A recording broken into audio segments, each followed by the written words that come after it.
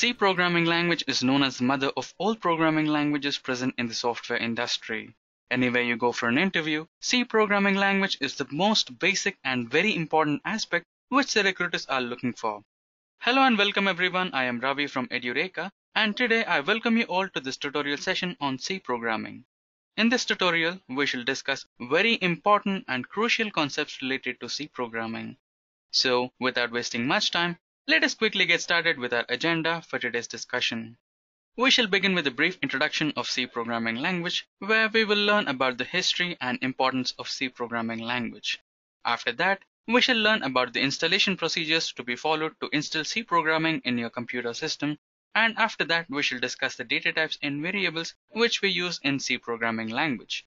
Followed by that, we shall discuss the most important concept, which is C tokens. Followed by C tokens, we shall discuss the most important concept in C programming, which is the preprocessor directives, without which no program can be executed in C. Followed by preprocessor directives, we shall learn to execute our first C program in C editor. Later, we shall discuss the control statements used in C programming, along with the loops used, and followed by that, we shall look into the pointers used in C programming. Followed by pointers, we have the functions in C programming, and followed by the functions, we shall discuss the escape sequences used in C programming, and later we shall come into the important concept, which are the data structures.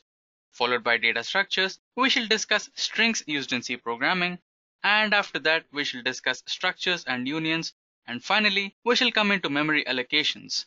Once after we are done with the memory allocations, we shall discuss some important sorting algorithms which are designed in C programming. Now, without wasting much time, let us quickly dive into the history of C programming. As we all know that Dennis Ritchie is the founder of C programming language. Prior to C programming language, we had many other programming languages such as B, COBOL, ASGOL, and many more, which were usually the machine level programming languages, and it was very difficult to develop Linux operating system using those machine level programming languages. This was the reason which Dennis Ritchie founded C programming language in the year 1972 at Bell Laboratories, USA. C was originally implemented on the first machine, which is DEC PDP-11. C is well known to be flexible and versatile, which allows maximum control with minimal number of commands. And it is a very user-friendly programming language, and it is highly readable. Now we shall get into the next stage, where we'll discuss the features of C programming language. The first feature of C programming language is it is a high-level programming language. Any programming language is considered as a high-level language if it is written in English or user-readable language. Now, we write programs in C language using English or user-readable language, which is user-friendly and easy to understand. Followed by the first feature, the next one is structured language. C language is considered to be a structured programming language as it improves the clarity and quality, and it reduces the development time for designing a programming software. Followed by this, the next feature is rich library. C language has its own library which includes most of the arithmetic and logical operations which are predefined. We just have to include the libraries which we need, and we can execute the functionality of those libraries without having to code them separately. Followed by that, the next feature is its extensibility. The programs which are written in C language are highly extensible. Followed by this, we have the next feature, which is recursion. Recursion is a feature offered by C programming language where we don't have to write the function for multiple times. Instead, wherever we need the function, we just have to call it. This feature reduces the time involved in the development cycle and also improves the code functionality. Followed by this, the next important feature offered by C programming language are the pointers. Using the pointers, we can directly interact with the physical memory of the computer system. The next one is faster execution. Using C programming language, the users can execute programs faster than its predecessors. And the final feature is memory management. The C programming language offers many functions where we can dynamically and directly interact the memory of the computer system. Many functions such as malloc, calloc, realloc, and free are the dynamic memory allocating functions used in C programming language. Followed by this, the next stage is the installation of C in Windows system. Since I'm using Windows system, we can learn the installation of C in Windows. Now, C can be installed in computer system in multiple ways. The most basic way of installing C is installing 𝐵𝐶 in your system. If you are a fan of Eclipse IDE, then you can directly download GCC compiler and add 𝐶nature to the Eclipse IDE and continue to execute your programs. Compared to the previous two methods, the last method is completely simpler and easy to use. You can directly use an online compiler where you can directly write your code and execute it. Now let us try to install 𝐵𝐶 first. To install 𝐵𝐶 in your system, you just have to download 𝐵𝐶++ for 7, 8, 8.1 and 10. You can either choose a 32-bit version or a 64-bit version. Since my system is a 64-bit version, I have chosen 64-bit version and it is lying in my downloads section. So this is my 𝐵𝐶++ executable file. All I need to do is just install it. Select yes. Here you go. You can see the installation wizard here. Just select next and accept the agreements of 𝐵𝐶++. Next, next, and you're done. Installation will be completed within a moment, and here you go. You have the finish button and 𝐵𝐶 is installed in your system. And this is the editor you'll find for 𝐵𝐶, and here you can write your programs and execute. So this is how the 𝐵𝐶++ editor looks like. Now the next method which I was talking about is Eclipse. To use C programming in Eclipse IDE, you need to download an Eclipse version for C and C++ developers. Now you can see the link for Eclipse IDE installer for C and C++ developers. All you need to do is download this installer and run it, and after running it, you'll find options for various IDEs of Eclipse. All you need to do is just select C or C++ developers version and you'll have the Eclipse. As you can see, I have already downloaded the Eclipse installer. All I need to do is to run this installer now, and I'll be getting a dialog box where I have to choose Eclipse IDE for C, C++ developers. Once after you install the Eclipse IDE, the next step you want to do is to install the GCC compiler. To install the GCC compiler, you need to visit an official website which is MINGW. Here you can either choose the 32-bit version or you can choose a 64-bit version and install it in your PC. This is the download link. I have already installed MINGW 64-bit in my system, and once after the installation is finished, you can directly start your Eclipse. Once after the Eclipse IDE is installed, your IDE looks something like this. Once after you start the Eclipse IDE, the first thing you need to do is to set the C++ and 𝐶nature. You can select the C++ or C IDE nature by selecting this icon which is on the right topmost corner of Eclipse IDE. After selecting that, you can see a pop-up where the first option is C or C++. This perspective has been selected here and just select open. And that's how you start working with Eclipse IDE.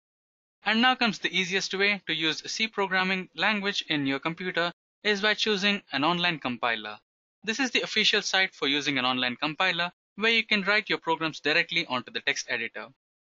Now with this, we shall move on to our next stage where we shall discuss C tokens. The C tokens available in C programming language are keywords, constants, special symbols, strings, identifiers, and operators. Now we shall discuss about each one of them in detail. Firstly, keywords. Keywords are defined as those variables which have special meaning and are predefined in C libraries. So this was a definition for keywords. Keywords are something which are predefined in C libraries which you cannot rename or you cannot reprogram. For example, if we're using the loops like do-while loop, for loop, then the methods and the functionality of those particular keywords is predefined. You cannot access them or you cannot redefine them or reprogram them. So this is the meaning of keywords. Some of the basic examples for keywords are for, if, else, main, void, etc. Now let's move on to the next stage of keywords where we'll have the complete description of all the keywords available in C programming language. So these are the complete description of all the keywords which are used in C programming language, which you cannot either access or you cannot change the functionality or you cannot reprogram them. These are all predefined and loaded into C libraries. Followed by this, we shall discuss constants. The definition of constants goes like this. Constants or literals are like variables. But the difference is that the values of constants are fixed. Once declared, they cannot be changed. Now let's understand this in detail. Variables are those, once after you declare them, you can either change their values or you can also perform operations on them. But if you declare the same variables with the keyword const in front of them, then you cannot change them. You cannot change the value which is stored in the variable declared with const keyword. The syntax for declaring constant type variables are const followed by data type, and after that the variable name, or you can also declare a pointer type variable name with using const keyword. Followed by this, the next one is the types of constants available in C programming. The first one is the integer constants. Followed by that we have floating point constants. Later we have character constants. Then we have string constants, and finally octal or hexadecimal constants. Next are strings. The definition of strings is defined as follows. Strings are defined as a collection of characters defined in form of an array and at the end with a null character which describes the end of the string to the compiler. Strings are nothing but character type arrays. In strings, we have the alphabetical data which is stored in the form of arrays. Alphabetical in the manner A to Z, not the numbers or special symbols. Once after the string is declared in C language, it has to end with a null character, which is the only special character used in strings, which will indicate the compiler that it is the end of that particular string. Now, we shall learn the syntax for declaring a string in C language. The syntax is, first you need to begin with the data type, which is char. Followed by that, we have to specify the string name, and at the end, you have to specify the length you are using for your string. This will be fixed. This will not be varied in the runtime. Followed by strings, we have special symbols. Special characters are the symbols or single characters or sequence of characters that have a special built-in meaning in the language and typically cannot be used in identifiers. Let's understand this in a bit detail. Special symbols are characters such as dollar, ampersand, brackets, etc. are having a special meaning which is predefined in C libraries while designing the C programming language. This is the reason for which they are used in a particular segment of code. For example, if you consider ampersand, the ampersand symbol is used in printf and scanf statements only. This ampersand symbol is dedicated to locate the address of the variable which you have declared in your program. And when you come into modulus symbol, this is especially used along with the data types for specifying the data type. For example, if you are declaring an integer type data type, you will be using modulus symbol along with D. If you are declaring string type data type, then you will be using the modulus symbol along with S. So this is about the special symbols, and the basic examples for special symbols used in C programming language are modulus, ampersand, and brackets. The next thing is identifiers. Identifiers are defined as the names that we declare in the program in order to name a value, variable, function, array, and etc. Let us understand identifiers in a little bit detail. Identifiers are nothing but the name you declared for your variables and values, functions, arrays, etc. which you are using in your program. It's like naming a person. For example, if you want to talk to a person, then you call him by his name. So in the same way, if you want to access a particular memory location or value or an array or whatever the function you're using in your program, you call it with a name, which is its identifier. For understanding this, let us consider a simple example, which is int x is equals to 10. Here, int is the data type which you're specifying for your identifier, and x is the variable name which will be storing the value 10. Followed by this, we shall also understand some basic rules for declaring identifiers. Some of the basic and important rules used for declaring identifiers are: first character should always be an alphabet or an underscore. The succeeding characters can either be digits or letters. For example, special characters are not allowed except underscore. And the last rule is that identifiers should not be keywords. Let us see the examples to understand these rules. The first type of examples are valid identifiers which are declared using the rules declared for identifiers in C programming. For example, integer a, which does not have any kind of special symbols or numbers in front of it. And the next one is underscore a b, which is valid because underscore is the only special symbol which is used here. Followed by that, we have alphabet in the starting place, and after alphabets we have numbers. So this is also valid. And the invalid type of identifiers are: you cannot specify the number at the starting position of an identifier. Followed by that, you can also not include space in between the name of an identifier. If you want to include space or if you want to specify space, then you can use underscore. Followed by that, you cannot specify the keyword as your identifier. Here, long is a keyword which happens to be a data type. Once after you have understood the rules for declaring identifiers in a C program, let us move on to the next concept, which is operators. We have the following operators in C program. We shall understand about each one of them in detail. The first one happens to be arithmetic operators. Followed by that, we have increment or decrement operators. And next, we have assignment operators. Followed by that, we have relational operators. Next, logical operators. And last but not the least, the bitwise operators. Let us understand each one of them in detail. Firstly, arithmetic operators. The arithmetic operators are used to perform mathematical calculations such as addition, subtraction, multiplication, division, and modulus. Let us go through a simple program to understand the functionality of arithmetic operators. This particular program features all the arithmetic type operators that we use in C program. Now let us try to compile this program and see how does it work. As you can see, the code has been successfully compiled and we have the output. Firstly, we have declared three variables here using the integer data type. The first variable is a, which stores the value 9 in it. Followed by that, we have the next variable b, which stores the value 4 in it. And the third variable is an integer type variable, which is empty. Now we'll use the third variable to store the results of the operations performed on a and b. Firstly, we are going to perform addition operation on the first two variables a and b, and the value will be stored inside c. Similarly, the next operation would be subtraction, and the subtraction result will be stored in the value c. Followed by that, we have multiplication, division, and modulus. As you can see, the program has been successfully compiled and the results are shown as below. Firstly, the addition 13, the subtraction 5, multiplication 36, and division is 2. Finally, the modulus operation, which resulted in a remainder, which is 1. Now with this, I hope you have understood the basic functionality of arithmetic operators used in C program. Now let us discuss the next type of operators, which are increment operators and decrement operators. Increment operators and decrement operators are basically used when loops are included in program. We shall discuss about loops in a much detailed way in the upcoming concepts.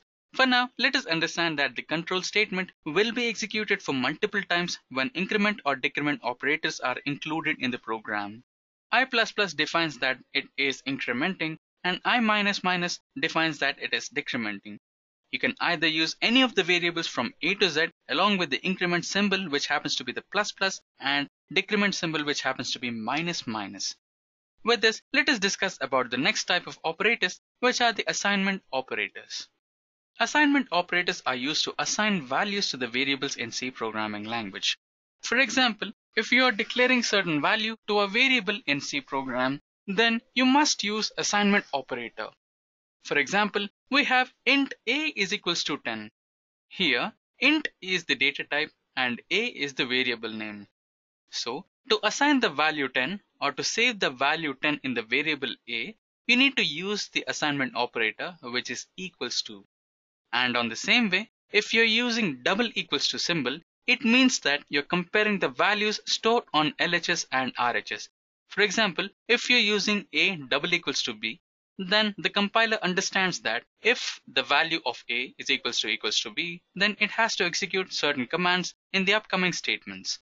Let's discuss about that in the upcoming concepts. For now, let us move on to the next type of operators, which are relational operators. Relational operator is a programming language construct or operator that tests or defines the relation between two entities or two variables. Examples for relational operators are as follows: greater than, less than, equals to, and not equals to.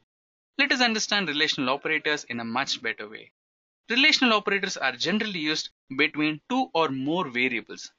If you had to compare the greatest among the two values, for example, consider a is equals to 10 and b is equals to 20. Now the user wants to know which is the greatest variable. Then you will apply an if condition and declare two variables inside it, as shown here. If A is equals to or less than B, then a particular statement or particular code segment will be executed. This condition will be true only if A is less than or equals to B. Followed by the relational operators, we shall discuss about logical operators. The logical operators used in C programming are logical AND, logical OR, and logical NOT. The logical operators are used to perform certain operations on the given expressions. First, we shall discuss logic AND. To execute logic AND, both the sides of the LHS and RHS must be true. Only then it will result in a true value. If any one of the other value is false, then it will result in a false value.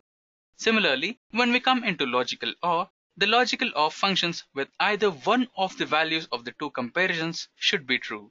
For example, if you're comparing A or B, then either A should be true or B should be true. Then the resultant will be automatically true. If both the values are false, then the resultant will be false. Similarly, when you come into logical NOT, the major functionality of logical NOT is to convert the true value into false. If you're using the NOT operator in front of a true value, then the value will be converted into false. Followed by the logical operators, we have the bitwise operators. The operators are used to perform bit operations.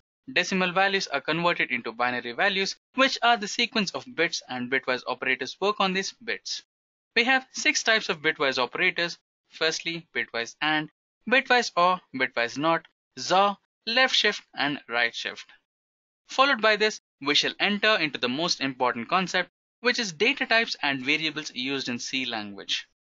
The data types used in C language are categorized into 4 varieties. Firstly, the basic data types. Next, we have the derived data types. Followed by that, we have enumeration data types. And lastly, we have void data types. We shall discuss about each one of them in detail. Firstly, the basic data types. The basic data types described in C language are int, char, float, and double. And followed by that, the derived data types are the array, pointer, structure, and union. The enumeration data type is none other than the data type which is declared using the keyword enum in front of it. And lastly, we have the data type void. Now we shall discuss the variables used in C programming. Variable is defined as a reserved memory space which stores the value of a definite data type. The value of variable is not constant. Instead, it allows changes. To understand variables in detail, variables are something similar to identifiers. Variables actually store the value which you assign to them. For example, if you declare a variable A with certain data type, say float, and you assign some value into it, say 100, then it will store that particular 100 value in a memory location with float data type. That is, the value of 100 will be stored as 100.00 in a certain memory location in the memory allocated to it. Now let us understand the types of variables available in C programming language. There are mainly 5 types of variables supported in C programming language. They are local variable, global variable, static variable, automatic variable, and external variable. Now let's discuss about local variables first. Any variable that is declared inside a code block or a function that has scope confined to that particular block of code or function is called as a local variable. Let us understand this in a detailed way. For example, you are defining a function inside a main program. So inside the function, you will be declaring some kind of variables like int a or int b. So that particular variable is eligible to be used inside only that particular function, but not inside the entire code. So this is why it is called as a local variable, as its scope is been confined to one particular main program or one particular function, not to the entire program. For example, here I have declared a function by name Edureka, and inside I have declared a local variable by the name local variable, and I have stored certain value that is 10 into it. So I will be able to access this local variable only inside the function Edureka, but not outside the function Edureka. Now let us discuss about global variables. You can see that the global variable is directly the opposite of local variable. The global variables are actually declared outside the main function itself. Before even you start coding, you'll be declaring first the global variables. The speciality of global variables is that You can access the global variables in the main program as well as the function, or in other way, I can say that the global variables can be accessed anywhere in the program. Followed by the global variables, we have the static variables. The static variables are also called as variables, but the only difference is that static variables will never allow you to change the value which they have stored. For example, you can run this code. Here, I have declared a local variable 10, and followed by that I have also declared another static variable with the name static variable, and I have assigned the value 10 into it. Now I can perform some operations such as adding one value to the value stored in local variable. The local variable will accept it and execute the code, and the value of the local variable will turn into 11. But when you come into static variable, and if you want to try this operation on that particular variable, then the compiler will throw an error saying that the value of the static variable cannot be changed. Followed by this, we have the automatic variable. The automatic variables can be declared by using the keyword auto. By default, all the variables which you use in C programming language are automatic variables. For example, you can see this. I have a main function inside which I have declared two different variables. One of them is the integer data type with local variable name which stores the value 10 into it. And the other one is also an integer type variable auto which stores the value 20. I can either use this auto keyword, or I can just simply declare a variable with integer data type and I can type the variable name and declare the value into it. Both are considered to be automatic variables. Followed by this, we have external variable. External variables are declared by using the keyword extern, similar to the other one which is auto variable. Here we'll declare the external variables with the keyword extern. We can share a variable in multiple C source files by using an external variable. For example, I have declared an external variable here of integer data type, and the name of the external variable is external, and it is storing the value 10 inside it. Don't forget to see the keyword which I have used, which is extern, to declare the external type of variable. Now, similar to the rules of declaring identifiers, we have also the same rules for declaring variables. The rules are: a variable can have alphabets, digits and underscore, but not special symbols. Followed by that, we have a variable name can start with alphabet and underscore only. It cannot start with a digit. The next rule is that there should not be white space in between the variable name. As we discussed in the case of identifiers, no variable name or no identifier name should include a space in between them. If you want to specify space, then you must use underscore, but not the actual space. Followed by that, the last rule is that a variable name must not be any reserved word or keyword. Example, integer or float. We shall see some examples for valid type of variables that we can declare in C language. Firstly, int a, where the variable name did not start with any of the special characters or space. It just simply started with an alphabet. Followed by that, we have another way of declaring variables with underscore, which is the only symbol or the special symbol which is eligible to be present in a variable name. Followed by that, we have the last type of valid variables name, which started with an alphabet and it ended with a digit, which is acceptable. Now we shall also discuss some invalid types of variable names, where the first one is int2. Here, the variable name started with an integer value or a number, which is invalid. Followed by that, we have another variable where we have included an actual space between the variable name. That is, we have included an actual space between the variable name a and b, which is invalid. And lastly, we have declared a variable name with a keyword which is long.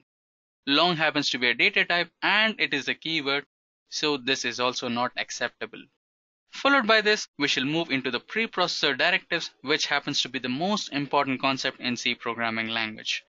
The preprocessor directives are lines included in a program that begin with a character #, which make them different from the typical source code type.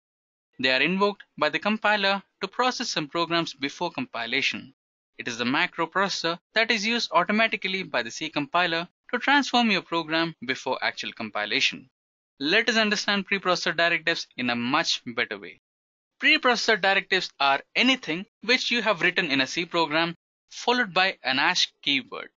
For example, stdio.h is a preprocessor directive, which means standard input output. This particular preprocessor directives activates the input and output units to perform a C program operation. The code for this preprocessor directives is previously written by the C developers and it is stored in the C library. Now let us understand how the preprocessor directives work. Firstly, the preprocessor directives are declared in a high-level language which is user's language. For example, #include stdio.h. Before compiling the actual program, the compiler will compile the preprocessor directives. The preprocessor directives will be in a pure high-level language which will be in a relocatable code. So this relocatable code will be converted by the compiler into assembly level code and will be passed to the assembler. Now, the job of the assembler is to understand the codes which are sent to it and to perform the operation which is expected from it. That is, to load the particular library. Now, to load the particular library, the command will be sent to the loader and linker in a pure machine level language, and the library which the user is expecting will be loaded to the C program. And that's how the C program will be executed with the libraries which he needs and with the input and output units which he requires. Now let us discuss some of the preprocessor directives. First one is #include. The #include preprocessor directive is used to paste code of given file into the current file. It is used to include system-defined and user-defined header files. There are two variants to use #include directive. The first way is to write #include and the file name between the greater than or lesser than symbols. And the next way is to write #include and include the file name between the double quotes. Followed by that, we have #define. The #define preprocessor directive is used to define constant or micro substitution. It can use any basic data type. The syntax for declaring #define is as follows: #define and the token value. The next type of preprocessor directive is undef. The #undef preprocessor directive is used to undefine the constant or micro defined by the #define. In a simple way, you can undo anything which you have done using the preprocessor directive #define. The syntax for undef is #undef and the token which you have defined using #define. The next preprocessor directive is ifdef.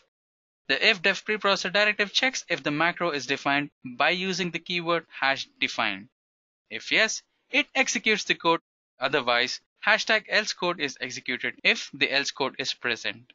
The syntax is ifdef macro, a code segment, and if it is not present, then endif, or an else tag will be executed if the code segment inside the else tag is present. The next preprocessor directive is ifendef. The ifendef preprocessor directive checks if the particular macro is not defined by #define.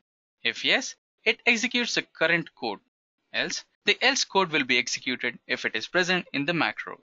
The syntax for ifendef is #ifendef macro and the code present inside the macro.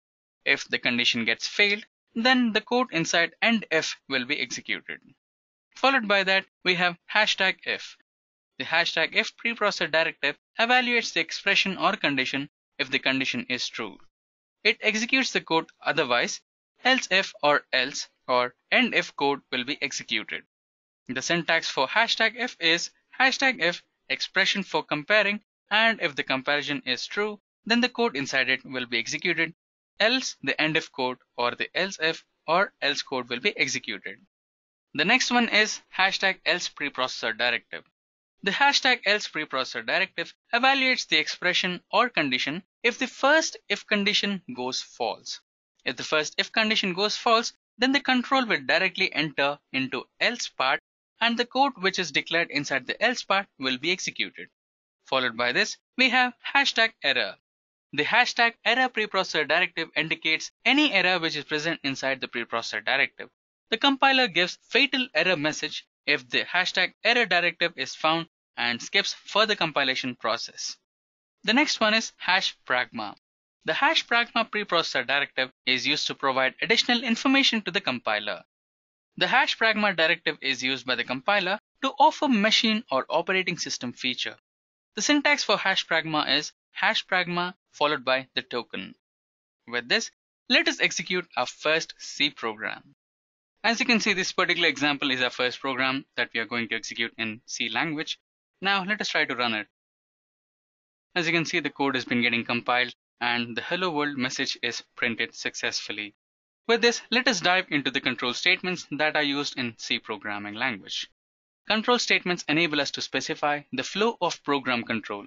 They specify the order in which the instructions in a program must be executed. They make it possible to make decisions or to perform tasks repeatedly or jump from one code segment to another. Let us understand this in a bit detail. Control statements are actually user-defined conditions for the compiler.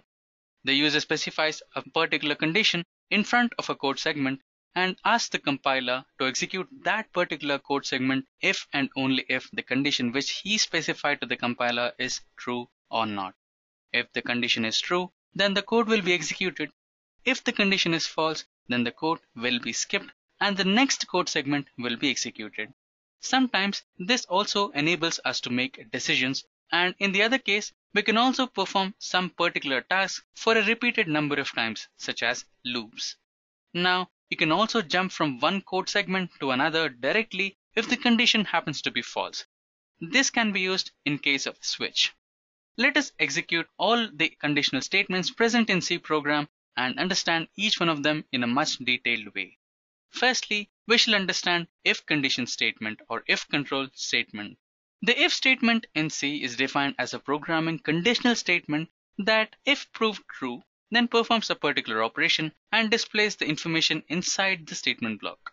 For example, if you have a condition in front of a code segment that you want to execute, but you have a condition to execute it. In that particular case, the code segment which you wanted to execute will be executed only if your condition what you specified will be true. Else, that particular code segment will be eliminated or the control will not enter into that block of statements. To understand this, we shall go through a flowchart. Here, this particular flowchart will define the working of if control statement. Firstly, the control will enter start and a particular code segment in the starting point of the program will be executed. Followed by that, the control will directly encounter the if condition. This is the place where you will provide your condition. If that particular condition happens to be true, then the control will pass through the condition and will execute the statements which are provided inside the condition. If the condition is false, then the control will directly jump to the next set of statements which are after the if condition statements. Let us try to execute a program to understand this in a much better way. This particular example is based on if condition. Here, I am specifying a variable by the name number which is integer data type. Here, I will be asked by the compiler to enter any particular number which is an integer. So, the number should not be float or any other. So, it should be just an integer. Then, the compiler will scan the input whatever I provide to the computer. Then, it will run a particular condition specified in the if block, which says if the number provided by the user will result in a reminder is equals to 0, then the code segment which is present inside the if condition block, that is a printf statement, should be executed. Else, it should directly run out of the if block and execute the next particular statement which is return 0. Now, let us try to execute this program and see how does it work. As you can see, the code has been compiled here. Now the program is asking me for an input. Now let me try to give an even number, which is 10. As you can see, the modulus of 10 against 2 will result in a reminder 0. So the condition which I specified here is true and the code segment inside it is been printing here. Now let us try to provide an odd number and see how does it work. As you can see, the code has been compiled now.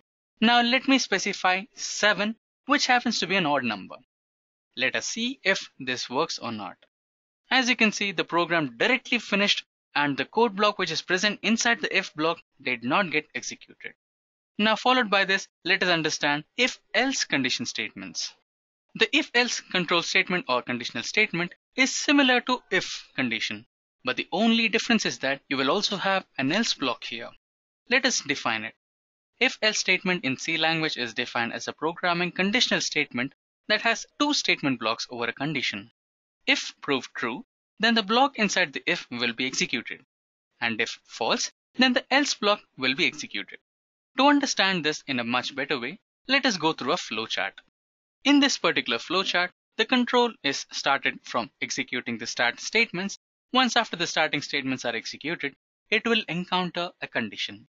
In this particular condition, if the condition is executed and the result is true, then the control flow will enter inside the if block statements.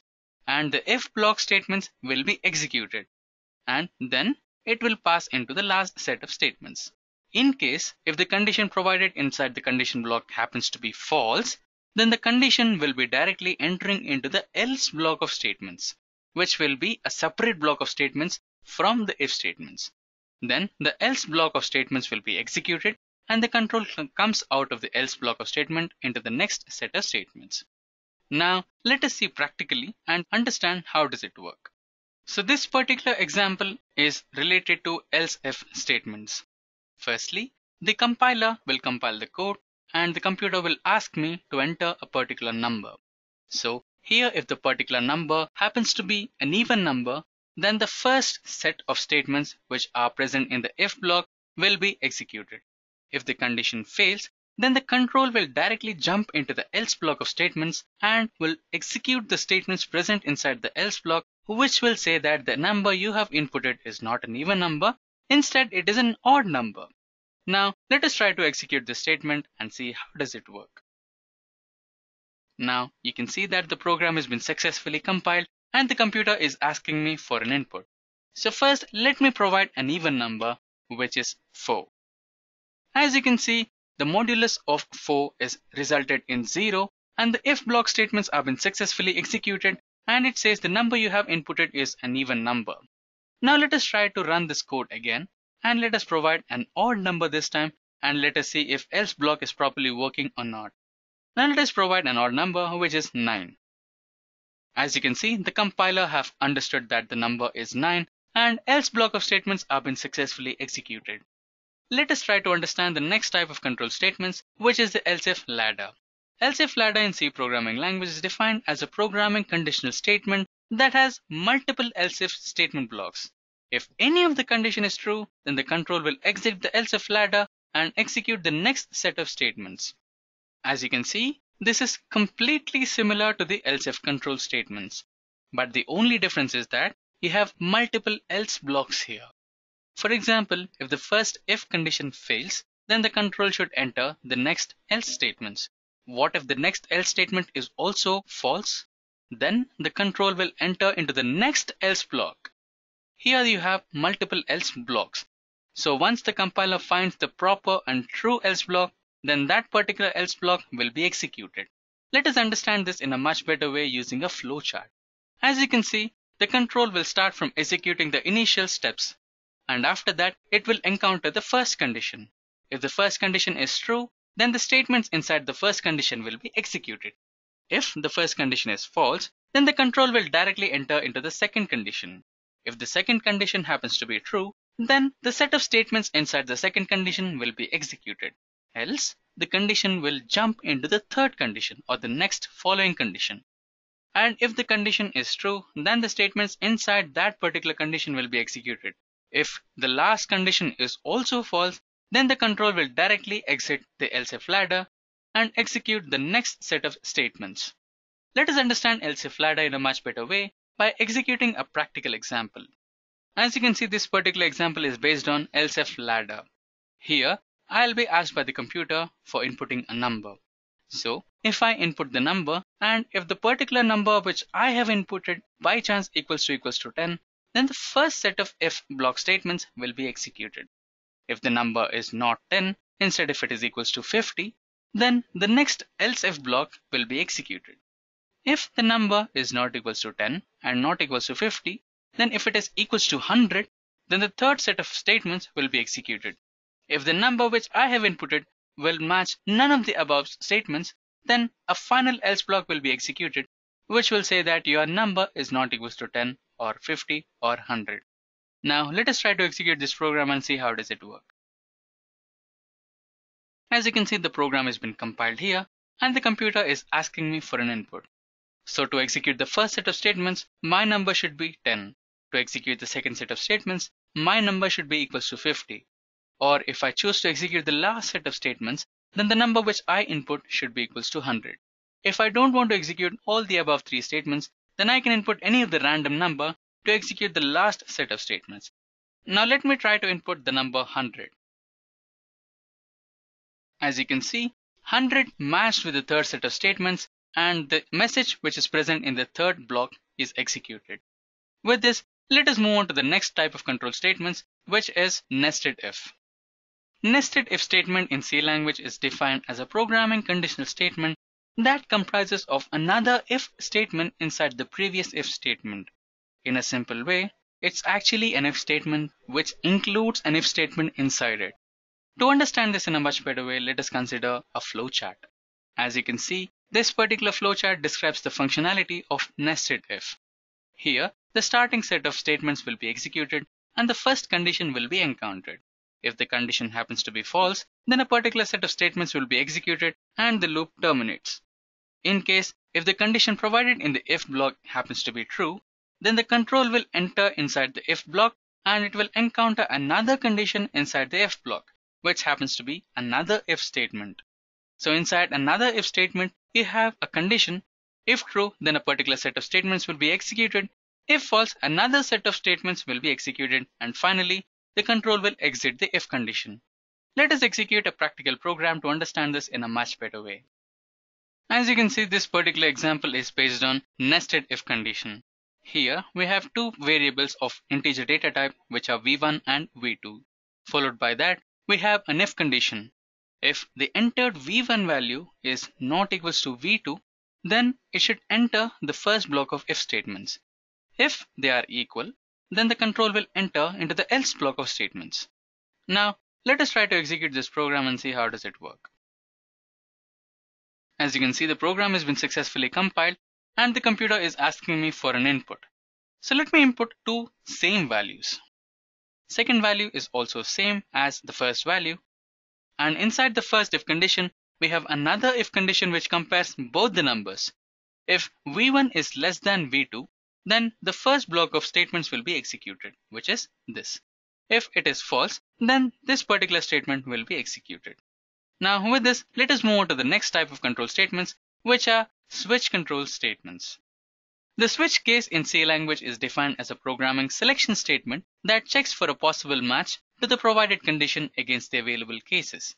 If none of the case matches, then the control will execute the default statement block. This is completely similar to the else if ladder. Here, you'll be having multiple cases. So, the control or the compiler will check for the match between all the available cases. And then, if any case matches, then the code segment inside that particular case will be executed. If the input does not match any of the provided cases, then there will be a default case or default code segment which will be executed by default. Now, let us try to execute a practical example to understand switch control statement in a much better way. But before that, let us check out the flow diagram for switch control statement. In this particular flowchart, you can see that the control entered the switch condition statement, and inside the switch condition statement, it will be received a value which will be compared against the cases provided in the program. As you can see, the value is being compared with the first conditional case here. If the condition matches the value, then this particular statements will be executed which are located inside the first case. Else, the control will enter into the next followed case, and inside that case, if the value is matched, then the statements of that particular case will be executed. Similarly, if that case doesn't match, then the final case will be compared. If it finds a match, then the statements 3 will be executed. If the value does not match any of the provided cases, then the default statement will be executed, which will be provided at the end of the switch control statements. Now, let us try to execute a program to understand switch control statement in a much better way. As you can see, this particular example is based on switch control statement. In this particular program, the compiler will ask me to enter any of the arithmetic operators.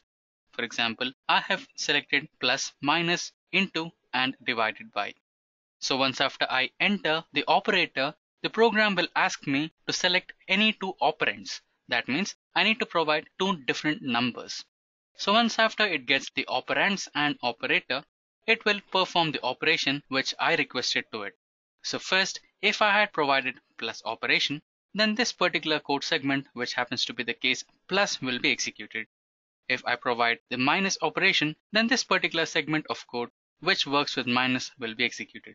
Similarly, into and divided by. So if I provide the operation which does not match any of the above cases, then a default case will be executed. Now let us execute this program and see how does it work. As you can see, the program has been successfully executed and the compiler is asking me for an input. Now let me provide minus operator. The program will ask me for two different operands. Let me provide the first operand as 12 and the next operand as 5. Now the case second, which happens to be the minus, is been selected and the code segment inside that will be executed. So according to the result, we have 12 minus 5 is equals to 7. So that's how the switch control statement works. Now let us try to understand the next type of control statement, which is the ternary control statement. Ternary operator in C language is defined as a programming conditional statement that is similar to an if statement but shorter in code length. The control checks for a condition and executes either of the two statements. So according to the definition, it is actually an if statement but shorter in code length. In if condition, you actually provide an if condition along with a condition specified inside the if brackets. If the condition happens to be true, then you will have to write another code for the particular statements you want to execute. That's the reason the code length for if block is increased in size. But if you want to code the same thing using a ternary operator, your code length will be decreased to one line, where you will provide the condition along with the possible outcomes. If the condition is true, then the first outcome will be executed, else the second outcome will be executed. To understand ternary control statement in a much better way, let us go through this flowchart. As you can see, the control statement will first encounter the condition. If the condition is true, then a particular code segment will be executed, else the other code segment will be executed. To understand this, let us execute a program. As you can see, this particular example is based on ternary operator. So this particular line is the ternary operator. Here we have max is equals to A is greater than B. If it is true, then A should be greater, else B should be greater. So now let's execute this program and see the result. As you can see, the program has been compiled successfully and it is asking me for two different numbers, one for A and one for B. Now let me enter a smaller value for A, that is 9, and a bigger value for B, which is 10. As you can see, 10 is the largest number and A is not greater than B, so B is been displayed as the greatest number amongst the two. With this, let us move on to the next control statement, which is break control statement. The break control statement in C language is defined as a programming conditional statement that is designed to exit the control from current code segment to the next code segment when a specified condition is satisfied. We have checked the break condition statement in switch control statement. Each and every case in switch control statement will include a break which specifies that if the case is matched, then the control flow should exit the switch case and execute the next particular statements. With this, let us also check the flowchart for break control statement. You can see that the control has entered the condition. If the condition is true, then the control will be break. Else, the condition is repeated and executed. With this, let us move on to our next topic, which is loops. Loop control statements in C are used to perform looping operations until a given condition is true. Control comes out of the loop statements once condition becomes false. There are three different types of loops in C language, which are do-while loop, and for loop. And let us understand loops in a much better way. Loops are actually similar to conditional statements. In C programming language, if you had to execute a particular code segment for a repeated number of times, say 5 times, then you can actually specify that to the compiler. You can just write a for loop or a while loop or a do-while loop along with a condition stating that you have to execute this particular code segment for 5 times. Then the compiler will automatically understand it and will execute the same code segment for 5 times. Let us understand each one of these loops in a much better way along with flowcharts and examples. Firstly, we shall deal with for loop.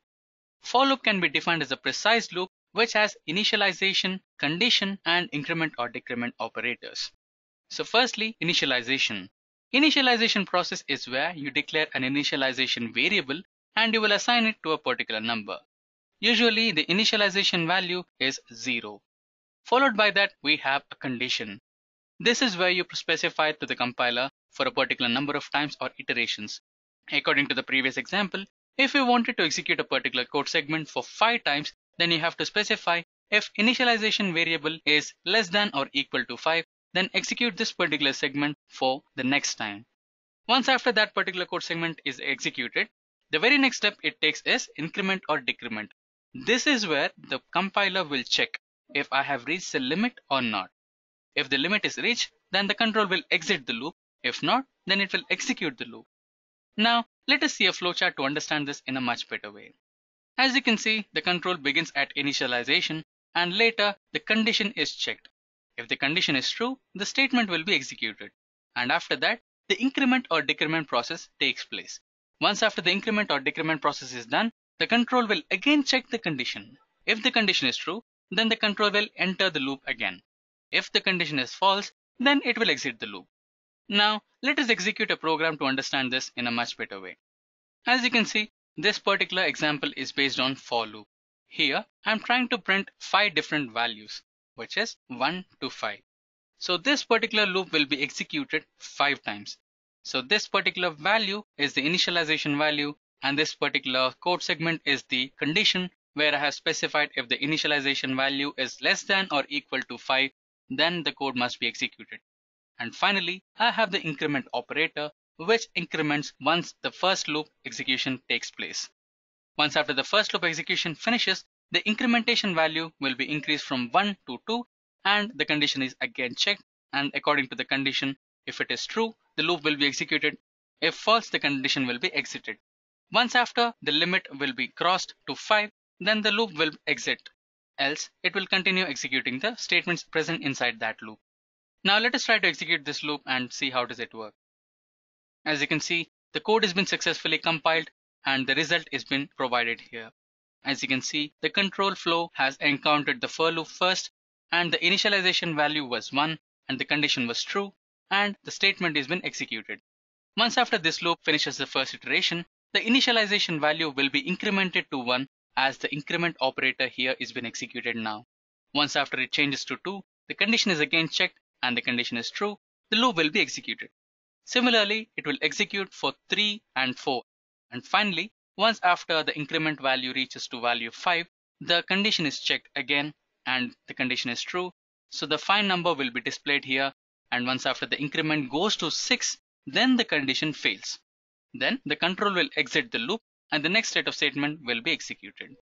So that's how the for loop works. Now let us move on to the next type of for loop, which is advanced for loop or nested for loop. As you can see, this is also basically a for loop, but the only difference is that this includes a for loop inside the external for loop. To understand this, let us go through this flow diagram. As you can see, the control flow starts to execute the beginning statements and finally it encounters the first for loop condition. If the condition is true, then it will enter the inner for loop. Once after the control enters the inner for loop, the inner for loop will be executed until the condition of the inner for loop is true. Once the condition inside the inner for loop fails, then the control will be passed to the increment or decrement variable of the external for loop. Here is where the counter variable will be updated and the condition of the outer for loop is again checked. If it is true, then the inner for loop will be executed again. The inner for loop will be executed until the inner condition is true. Once after the inner condition fails, again it reaches the outer increment decrement operators. So the counter variables will be updated. This cycle will be executed until the condition of the external for loop is true. Once after the external for loop fails, then the statements outside the external for loop will be executed, or the control will exit both the for loops. Now let us try to execute a program to understand this in a much better way. So this particular example is based on nested for loop. So you can see that there is an external for loop here. So in this particular for loop you have a condition, and until this condition is true, the internal for loop will be executed. Now let us try to execute this program and see how does it work. As you can see, the program has been successfully compiled and the data has been displayed here. As long as the first for loop is true, the internal for loop is executed and the data is printed.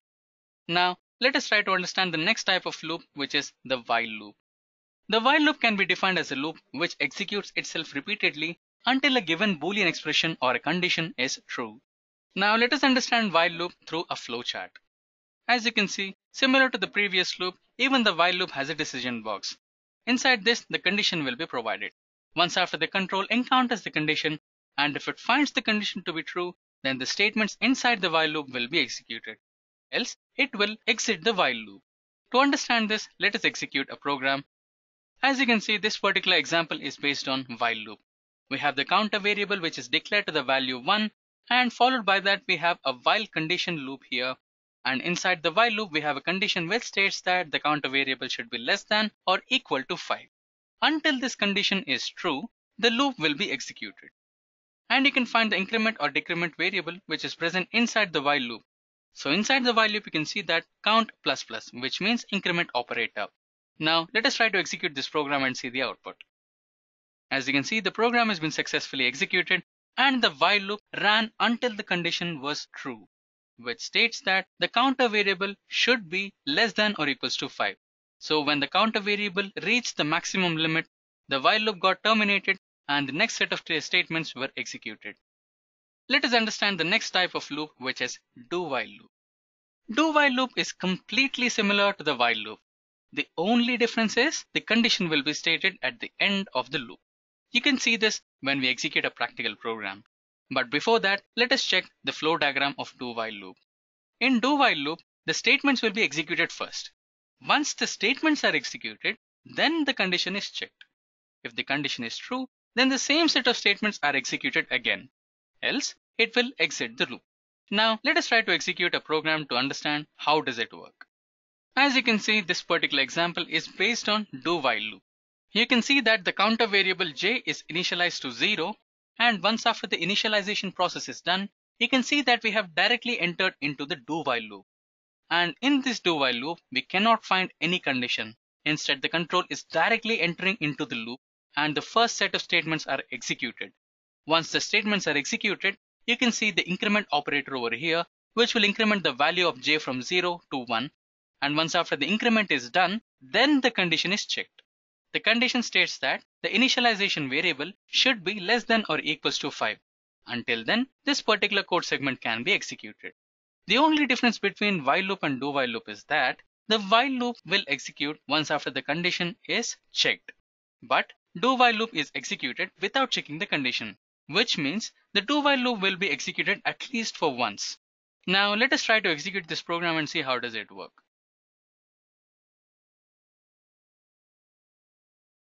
As you can see, the program has been successfully executed and the output is also generated. The output was generated until the condition was true. With this, let us move on to the next topic, which is infinite loop. Infinite loop is a situation where the condition of the loop fails and the execution persists until you stop it manually. Infinite loop is not actually a particular type of loop. It is a situation where the condition whatever you have provided to other types of loops like while loop, do while loop, for loop or nested loop, if the condition inside that loop is failed, then the compiler starts to execute the code segment present inside the loop for infinite number of times until you stop it manually. This is the risk which you might face when you fail to provide the proper condition to your loop. With this, let us move on to our next topic, which is based on pointers. The pointer in C language is a variable which stores the address of another variable. This variable can be type of int, char, array, function, or any other type pointer. The size of pointer depends on the architecture. The pointer in C language can be declared using * symbol. So to understand pointer in a much better way, let me give you a small example. Let us assume that you have declared a variable by name n, which is of integer data type, and you have stored some value that is equals to 10. Now, what is happening here is n is pointing to a value which is 10, and it is storing the value in a particular memory location. So, n must have a memory location address. Similarly, as you have your house address, in the same way, every variable in C language also has an address. So, for example, n might be having some address like 1011. So, if you want to access n directly, then you have to access its address. So for that, you have to declare a pointer which can access n directly through its address. So to declare a pointer variable, you have to use an asterisk, which defines that the variable which you have declared is a pointer variable. So here I have declared a pointer variable p with asterisk symbol that makes it as int star p is equals to address of n. So pointer variable p stores the address of n, which is directly accessing the value present in n. Before we execute a program, let us understand the advantages of pointers. We can return multiple values from a function using pointers. Followed by that, it makes you able to access any memory location in the computer's memory. We can dynamically allocate memory using malloc and calloc functions using pointer variables. Pointers in C language are widely used in arrays, functions, and structures. It reduces the code and improves the performance. Now, let us try to execute a simple program to understand pointers in a much better way. So this particular example is based on pointers. As you can see, I have declared an integer type of array with the name first array, and the first array size is 10. So inside the array, I have stored 10 different values starting from 1 to 10. And after that, I have initialized a pointer variable. So the pointer variable is pointing to the memory address of first array. So what I'm trying to do here is to print the address of each and every element present in the first array. Let us try to execute this program and see what are the addresses of all the elements present in first array. As you can see, the code has been successfully compiled and the addresses of all the values present in first array are being displayed here. For example, the address of value 1 is 0x7FFF056EA460. So this is a hexadecimal value. Once after you convert into a decimal value, then you can have a particular address where the particular value 1 is been stored. Similarly, all the other values have also got a different address through which they can be accessed. Now with this, let us move on to our next topic, which is escape sequence. Escape sequence can be defined as a combination of backward slash and a letter or digit. These sequences are non-printable and are used to communicate with display device or printer by sending non-graphical control statements to specify the actions like new line or tab space. Let us understand this in a much better way. Escape sequence is none other than a combination of backslash and a letter or digit. So we have a particular number of escape sequences in C programming which have different meanings. So basically in a C program, we use new line and tab space to provide new line for the output or to provide a tab space between the obtained output if you are printing an array. So we shall understand what are the meanings of each and every escape sequence which is provided with C programming language. As you can see, these are the few examples of escape sequences designed in C programming language. The first one is alarm, which is provided by \a, and the second one is backspace, and the third one is form feed, and the fourth one, you know this, \n, which means new line. And after that we have carriage return, and followed by that, which is the common one we usually use while printing matrices, so that is tab space, and finally we have vertical tab. Followed by this we have few more escape sequences which are double backslash and backslash quote, backslash double quote, backslash question mark, and backslash triple n, which describes it as an octal number. And followed by that we also have backslash 𝐿𝐻𝐻, which describes it is a hexadecimal number. And the last one is a null character which we use in strings. So the next topic for our discussion will be functions. The most crucial and most important topic in C programming is functions. So what are functions? A function can be defined as a subdivided program of the main program enclosed within flower brackets. Functions can be called by the main program to implement its functionality. This procedure provides code reusability and modularity. Few examples for functions are library functions and user-defined functions. Actually, these are the only two types of functions which are available with C programming. Now let us understand functions in a much better way. For example, you have a program which has to add two numbers for multiple times in your program. For example, consider you had to design a program to add numbers, and inside your program you had to add numbers for 10 times. So to design this program, you had to create an addition operation for 10 times. For the first set of two numbers, for the second set of two numbers, the third set of two numbers, similarly for the 10th set of two numbers. So here you are accessing addition function for 10 different times. So this increases the code length and also increases the compilation time. So the compilation time doesn't matter for this simple operation, but if you're designing a bigger software, then this compilation time will matter a lot and the code length also matters a lot. Instead, you can just write a function where you can define the addition operation and you can just pass the values 10 times to that function and the operation will be executed. So this reduces the code length drastically and also the compilation time will be reduced drastically and the code performance will be improved exponentially. So with this, let us try to understand the advantages of functions in C programming. Advantages of functions are writing the same code repeatedly in program will be avoided, which is the example we discussed about. And after that, functions can be called any number of times in a program. According to the previous example, we had to call 10 times. We can also call multiple times, more than 10 also. And after that, tracking a program easily when it is divided into multiple functions. For example, if you divide your main program into multiple functions, then tracking it would be easy. For example, if you have designed a program for Bodemar's function, then if you find a problem in multiplication operation, then you can directly enter into multiplication function and check where the error is. But if you did not follow the function type of programming, then it might be a difficult task for you to find where the error is. And coming into the last advantage, reusability is the main achievement of C functions. With this, let us come into the rules for using functions. The rules to be followed to use functions in C programming are as follows. Firstly, function declaration. A function is required to declare as global and the name of the function, parameters of the function, and return type of the function are required to be clearly specified. This says that the function should be globally declared. This means before you start your main program, you need to declare what are the functions you're going to use in your program. Followed by that, you have parameters and name of the functions and the return types, which means whatever the name you specify to your function should be clearly specified and it should be readable. And also, it must include the parameters, the values which you will be passing to the function, and the return type, which means if you are getting some value, for example, as we discussed before, if you're performing an addition operation, then it is sure that you'll be getting a result out of it. So whatever the result or whatever the return type you're getting should be specified. Followed by that, you have the next rule which says function call.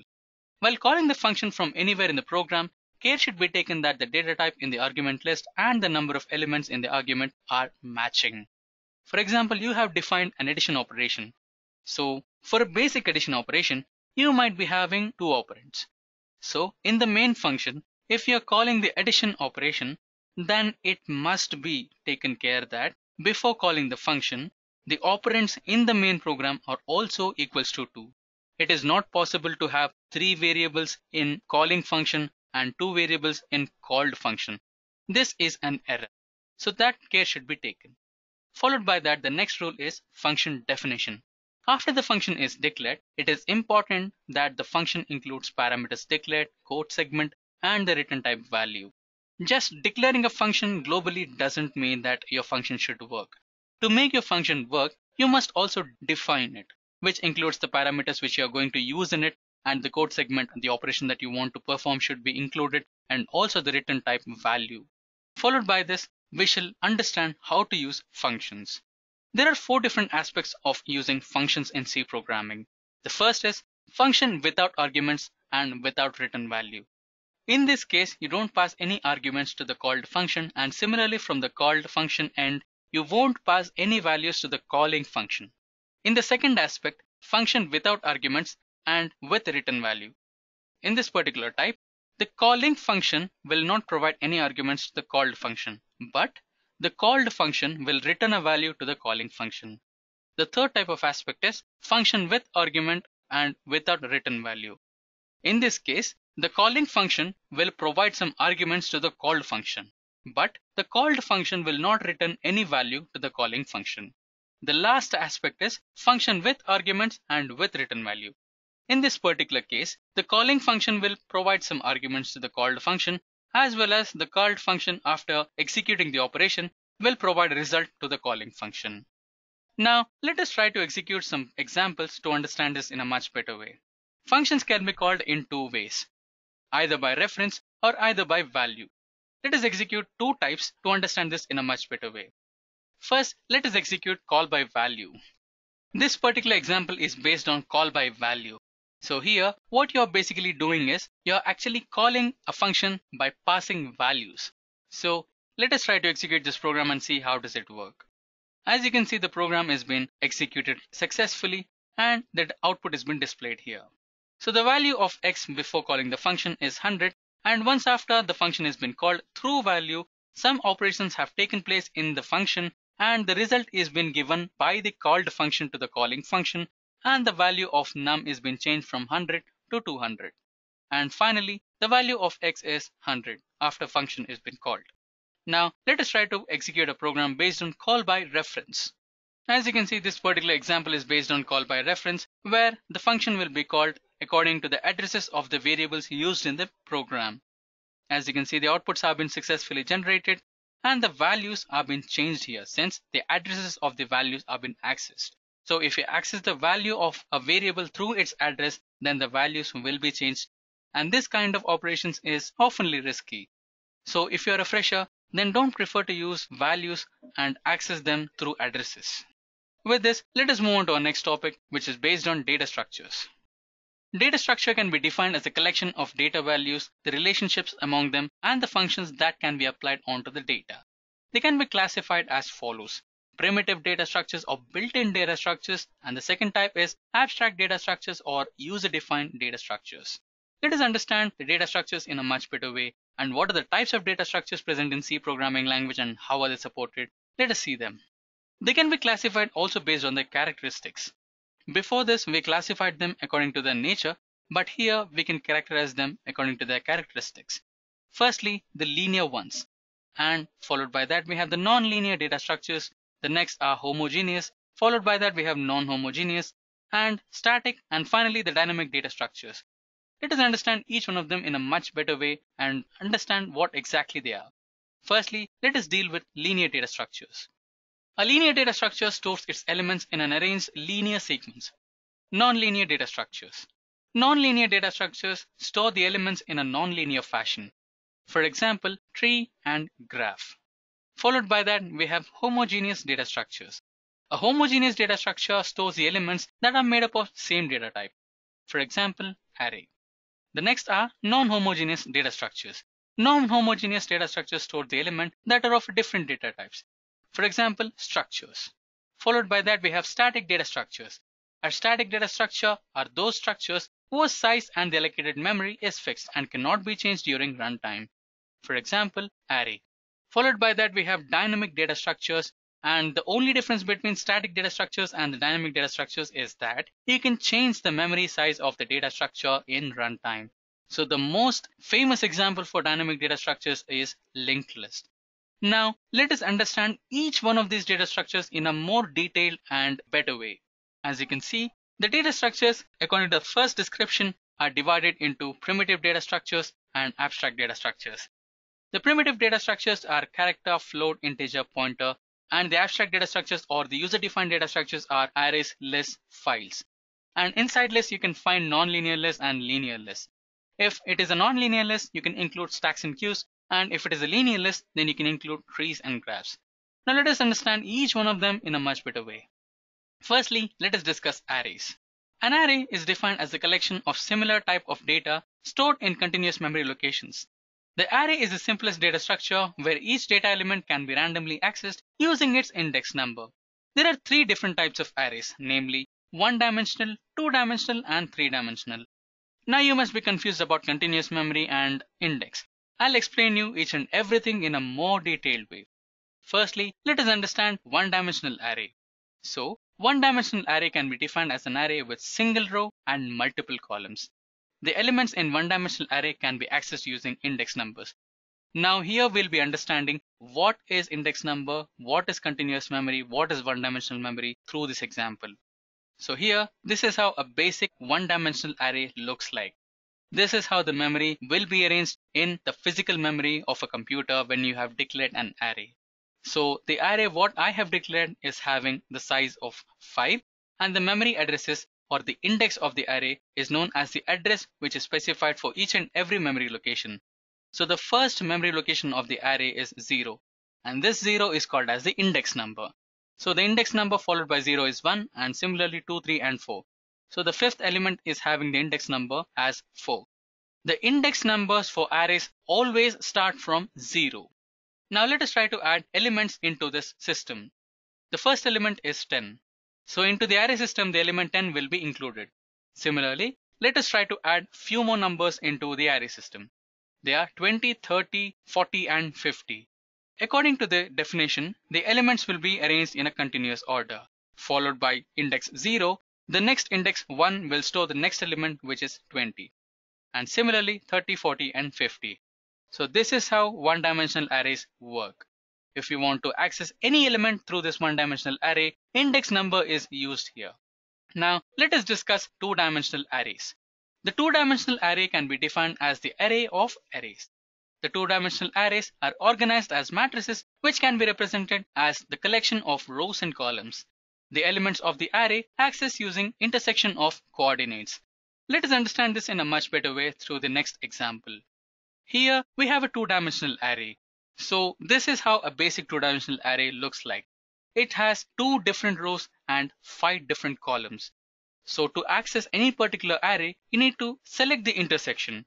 For example, if you want to access the element which is stored in second row, first column, then you have to access the array index array 1, 1, which is this one. And if you need to access the element stored in second row, fourth column, then you need to provide the address as 1, 4, which is this particular location. Now let us try to add elements into this array. The first element would be 10, which will be stored in the first row, first column. Similarly, let us add few more numbers, which are 20, 30, 40, 50, 60, 70, 80 and 90, and finally 100. Now as you can see, the elements will be stored in a continuous format, and this is how the elements look after when they are stored into the array. Now let us move on to multi-dimensional array. Multi-dimensional array is completely similar to the two-dimensional array. Only thing is, another dimension is added to the arrays. That is, it might be 3D or even multiple dimensions. A multi-dimensional array can be defined as an array of arrays. The 3D array is organized as 3D matrix, which can be represented as a collection of multiple rows and multiple columns. The elements of the array are accessed using the 3D intersection coordinates. With this, let us move on to our next topic, which is lists. Lists are linear data structures similar to that of arrays, but the only difference is that the elements are not saved in a sequential memory locations. So the types of linked lists are singly linked list, doubly linked list, and circular linked list. To understand linked list, we can assume this. What happens in arrays is the elements are stored in a sequential manner. That is, a particular big block of memory will be reserved for the array. And that block of memory will be divided into the number of indices. For example, if you decide an array of 5 elements of integer data type, then a bigger block of memory will be selected and that will be divided into 5 elements. Each memory block will be having same size, integer size, which is 2 bytes or 4 bytes. But in case of linked lists, if you define a linked list of 5 elements, then the memory is not reserved. What happens is, you will be having a memory heap, out of which 5 blocks will be randomly selected. So each one of the block will be having its own address. For example, you can see the first block is having the address of 1011, followed by that the next block of memory has 1023, and similarly the last has 7328. So this is how the 5 random integer type of memory blocks are selected. And after that, the elements in your list will be added to each one of them. So the first element will be added to some random block of memory, which is the 10 has been added to the first block, so which is 1011 and 20 to 1023 and 30 to 3026 and 40 to 4537, and last one is added to the 73281. Did you see the change here? The 7328 is changed to null. So this is what describes the end of list. So what exactly happens here is all the elements are given to one or the other memory block, and all the memory blocks are interconnected with each other. As you can see, the first element is 10, the second element is 20, the third element is 30, the fourth element is 40, and the fifth element is 50. So all of those are allocated to one or the other memory, and once after all the numbers are added to all the blocks, then each and every block is connected in a sequential order. In here, the first block is connected to the second block, and second connected to third, and third to fourth, and fourth to fifth. And once after the last block is reached, that block memory address will be changed from the existing memory to null. This indicates the end of linked list. So this is how it behaves like an array. So it has the starting and ending points, and the starting point is called as head and the ending point is called as tail, and all the elements are called as nodes. So this is how a basic linked list exists. So we have three types of linked list in C programming language, which are singly linked list, doubly linked list, and circular linked list. Don't worry, I will explain you each and every type of linked list in a much better way along with practical examples. So firstly, singly linked list, second is doubly linked list, and the third one is circular linked list. Firstly, we have the singly linked list. In singly linked list, we have head and tail. The first block will store the head element, and the next block of the head will store the address of the next connected node. Similarly, the next node will store the element and the other block will store the address of the upcoming node. This continues until the tail node is reached. Similarly, we have doubly linked list. The only difference between singly linked list and the doubly linked list is, in singly linked list, you can only traverse in one direction, that is from head to tail. But in doubly linked list, you can traverse in both the ways, from head to tail and tail to head. This is possible because the head stores the element, along with it has two more blocks where one of the block will store the null element in the head and the other will store the address of the upcoming node. And when you come to the second node, you have two address blocks.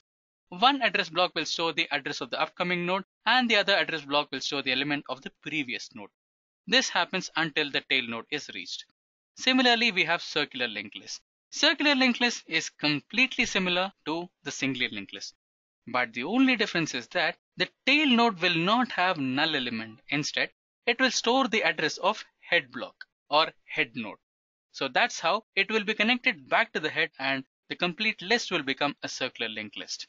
Now we shall execute the elements based on arrays, single one-dimensional array, two-dimensional array, and coming into list we shall execute singly linked list, doubly linked list, and circular linked list.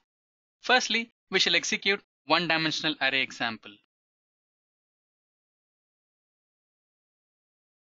As you can see, this particular example is based on one-dimensional array, and I have provided the size of array as 3, which means it can store 4 elements. The index of array starts from 0.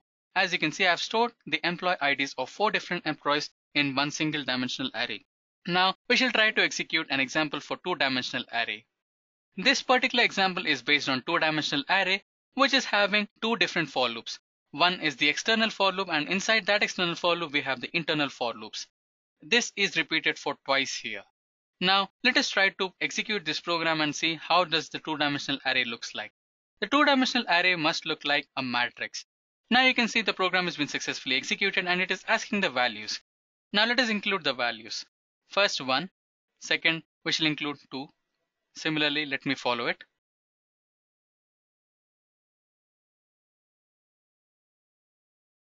As you can see, the two-dimensional elements have been printed here. There is some problem in print statement. I think I have missed the escape sequence, which is \. Now let us re-execute the program again.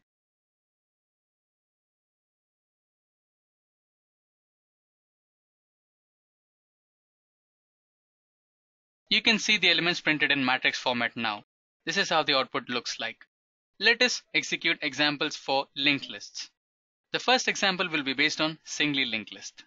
As you can see, this particular example is based on singly linked list, and we can find the head elements as well as the tail elements, including all the nodes in between.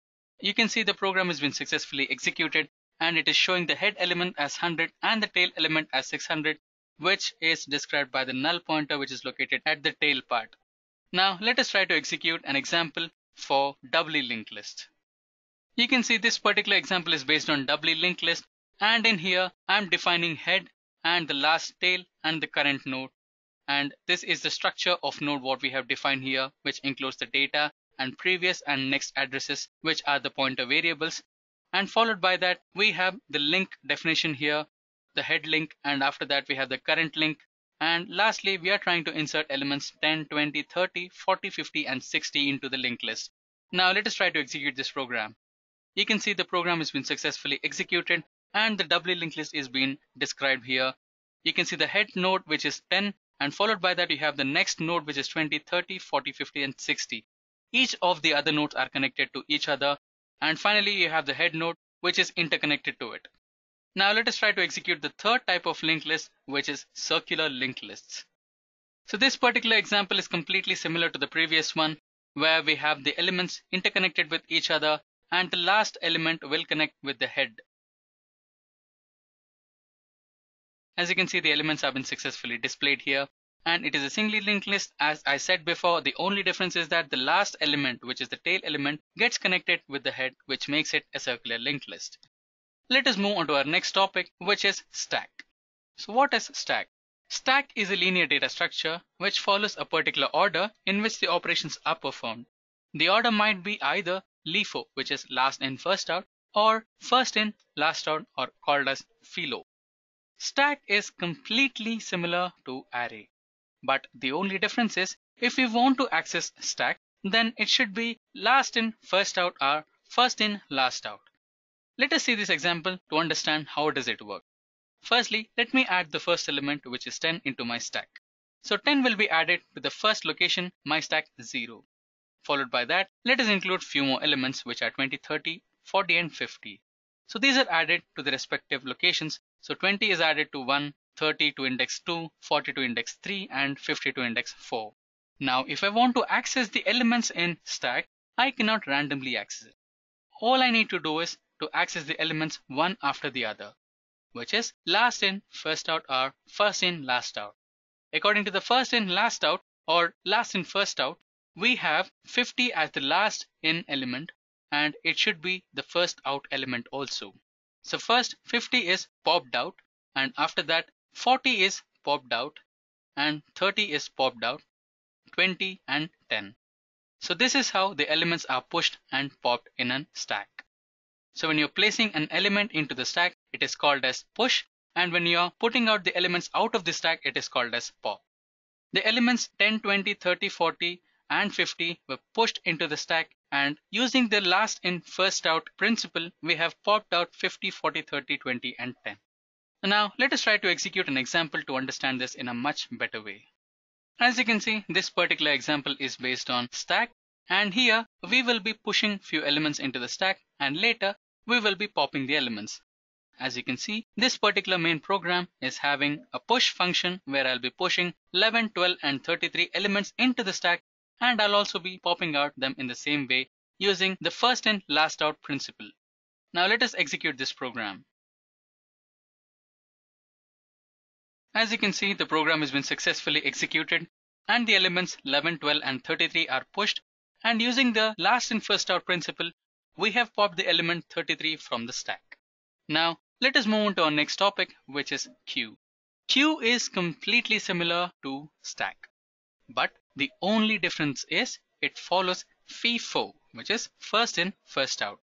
Now the definition says that a queue is a linear structure which follows a particular order in which operations can be performed. The order is first in first out. Let us understand the terminology of queue. Similar to stack, the elements are pushed into the queue. First 10, and followed by that we are going to push the elements 20, 30, 40 and 50 into the queue. And unlike the same way which we pop the elements in stack, we are going to dequeue the elements from queue in a reverse order, which is first in first out. So according to this principle, 10 was the element which was first pushed into the queue. Now 10 must be the element which will be first pushed out or popped out or dequeued from the queue. As you can see, 10 is been dequeued from queue. Followed by that, 20 will be the next element which will be dequeued from queue, and next 30, and similarly 40 and 50. So this is how the queue works. First in, first out. Let us execute a program to understand queues in a much better way. We will be enqueuing the elements 1, 2, 3, 4, 5 and 6, and after that we'll be displaying the queue, and after that we'll be executing a dequeue function to dequeue the elements inside the queue. Now let us run this program and see how does it work. Don't worry about the code, I'll be linking that with the description.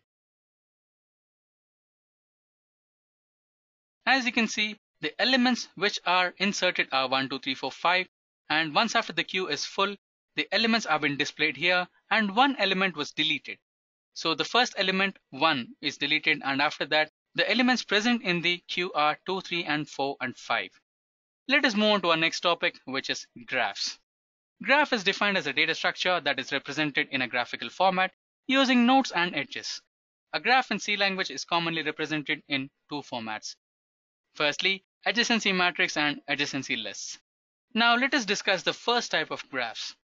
You can see this is a graph. And here we have the nodes, which are 0, 1, 2, 3 and 4. And the lines which are connecting 0 and 1 are called as edges. So we have edges for 0 to 1, 0 to 4. And similarly we have edges from 1 to 4, 1 to 3 and 1 to 2. And in this way, all the elements are interconnected to each other. Few are connected and few may not. Now let us describe the graphs using adjacency matrix. As you can see, this is adjacency matrix and the links between the nodes are being described using adjacency matrix. For example, 0 to 0. If there is a link existing between 0 to 0, then it will be specified as 1. If there is no link between 0 to 0, then it should be specified as 0. So 0 to 0 we don't have any edge, so it must be represented as 0. 0 to 1 we do have an edge, so it should be represented as 1. And 0 to 3 you might think there is an edge, but there is no direct edge, so it is 0. And similarly we don't have a direct connection to 2, so it is also 0. Now let us see the adjacency matrix and understand this in a much better way. So to 0 there was no edge, so it is described as 0. And 0 to 1 there was an edge, so it is described as 1. And 0 to 2 we don't have an edge, direct edge, so it is described as 0. Similarly to 3 and to 0 to 4 we do have an edge, so it is described as 1. So this is how adjacency matrix works. And similarly the adjacency list. Adjacency list is nothing but a linked list which will show the links between the nodes. So 0 to 1 we had a link and 0 to 4 we also had a link. But once after 0 is connected to 1 and 4, 0 is not connected to any of the other elements. So the end of adjacency list is finished here. And followed by that the next node is 1. So 1 is connected to 0, 1 is also connected to 4, 1 is connected to 2, 1 is connected to 3, but 1 is not connected to 1. So we have an end of the adjacency list here. And similarly we have 2, 3 and 4. So this is how adjacency list works.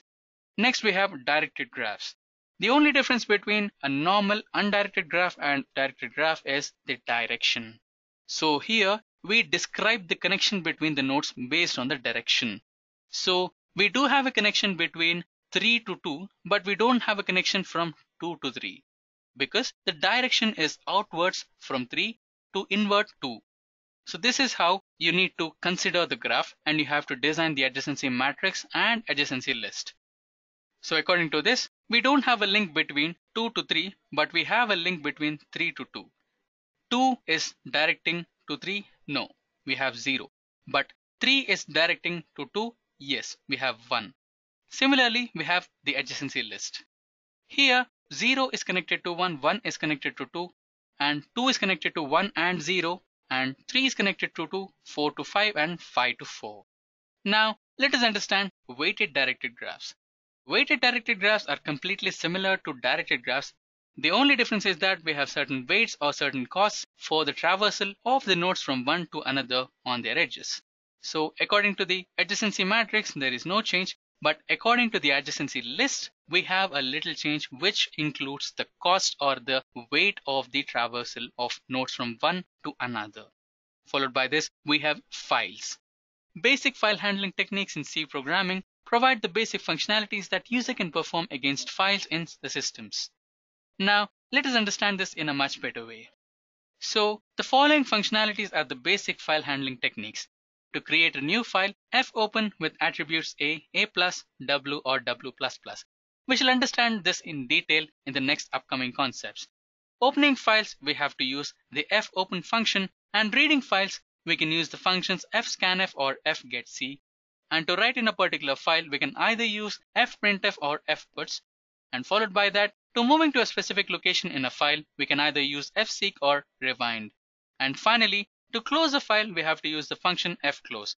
Don't worry, I'll explain each one of these functions using a specific program. In short, fopen is used to open a file, fclose is used to close a file, fgets is used to read a file, and fprint is used to write into a file. Let us execute programs based on all of these three factors. Let us try to create a file and write some text into that file. So here I'm trying to create a file by the name edureka.c, and the message I'll be writing into that file would be Edureka Happy Learning. As you can see, the program has been successfully executed and the file has been created, and the message which I wanted to print has been successfully written into the file, which is Edureka Happy Learning. Let us try to execute a different program where we have to just read the content which is present in the file. As you can see, this particular program has been designed to read the contents present in that particular file. Let us now try to run this program. As you can see, the program has been successfully executed and it is reading the file with some message which says it is missing semicolon. Okay, let me include a semicolon here. Let me try to run this program again. If the error shows again, yeah, there might be some problem with the compiler. The compiler is reading the message. Basically, if you execute this program in an actual C editor, which is Turbo C++ or C, it should not throw an error. Yeah, it is reading the file. So now let us move on to our next section, which defines the functions of R, W, A, and R+, W+, and A+. So R searches a file. If the file is opened successfully using fopen function, then it loads the particular file and sets a pointer to it, and that pointer will be specified to the first character which is starting in the particular file. Followed by that we have W. W just searches for a file. If the file exists, then the contents will be overwritten. If the file does not exist, then a new file will be created and a null value will be returned if it is unable to open that particular file. Next is A. A searches for the file. If the file is opened successfully, then fopen loads it to the memory and sets up a pointer, and that points to the last character of the file. If the file doesn't exist, then a new file is created, and if a file doesn't open, then it returns a null value. Now let us go into R+, W+, and A+. R+ searches a file. If it is opened successfully, then fopen loads it up into the memory and sets up a pointer which points to the first character in it. If it is not open, then R+ will return null pointer if it is unable to open it. Followed by that we have W+. W+ searches for the file. If the file is existing, then the contents of that particular file are overwritten, and if the file doesn't exist, then it creates a new file. And in case if it is not able to open it, it will return a null pointer. Similarly, A+. A+ searches a file. If the file is opened successfully, then it loads into the memory and sets the pointer to the last character of the existing file. If it doesn't exist, then a new file is created, and finally if it is not able to open the file, then it returns a null value. Next we have strings. The string is defined as a one-dimensional array of characters terminated by a null character. The character array or the string is used to store text such as word or sentences. Each character in the array occupies 1 byte of memory and the last character must be 0. So as discussed before, strings are completely similar to arrays. The elements are stored in sequential memory similar to array. But the only difference is that strings include a null character at the end of the array just to convey the compiler that it is the end of the string. So strings are basically two types, which are character arrays or string literals. Now we have some basic operations which will be applied on strings. The most basic operations which we apply on strings are string length, which will return the length of the string. Followed by that we have string copy, which copies the string from source to destination, and string cat, which is used to join two or more strings. And after that we have string comparison, which compares the given two strings. After that we have string reverse, which reverses the given string. Followed by that we have string lower and string upper, which converts the case of the string. For example, if we use string lower, then the uppercase of the string will be converted into the lowercase, and similarly string upper will convert the lowercase characters into the uppercase characters. Now let us use Eclipse. So this particular example is based on string length operation, where I have provided the string Edureka and I'm trying to find out the length of the string. Now let's run this program.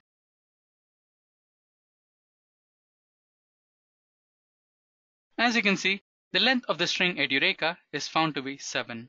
Similarly, let us also execute other programs based on other string functions.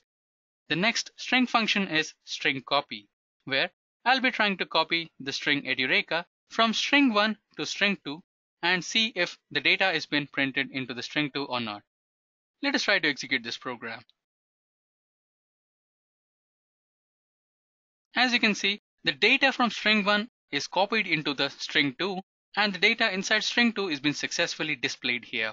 Followed by this, we shall also execute an example for string comparison. In this particular program, I'll be comparing the string 1 with string 2. Let us execute this program. As you can see, the program has been successfully executed. And now let me type in the string 1, which is Edureka. Similarly, let me type in the string 2 in the same way how the string 1 is being declared, which is Edureka. Now let us compare if string 1 is equal to string 2 or not. As you can see, the strings are declared to be equal. Now let us try to execute a program based on string concatenation. In this particular program, I'll be concatenating two different strings. As you can see, I have provided string 1 as hello and string 2 as world. So according to my function, I should be concatenating both the strings, which is hello and world. As you can see, the program is being successfully executed and both the strings are concatenated into one single word, which is string hello world. Followed by this, we shall also execute a program for string reverse function. In this particular example, I'll be writing the text happy learning into the string and I'll be trying to reverse this particular string. Let us execute this program. As you can see, the string before reversing is happy learning and string after reversing is this. Let us try to execute an example based on string lawyer, where a particular string in uppercase will be converted into lowercase. Now let me write a string in uppercase. I have written Edureka in uppercase. Now let us convert it into lowercase. So as you can see, the data has been displayed as Edureka in lowercase. Similarly, let us try to execute a program based on string uppercase.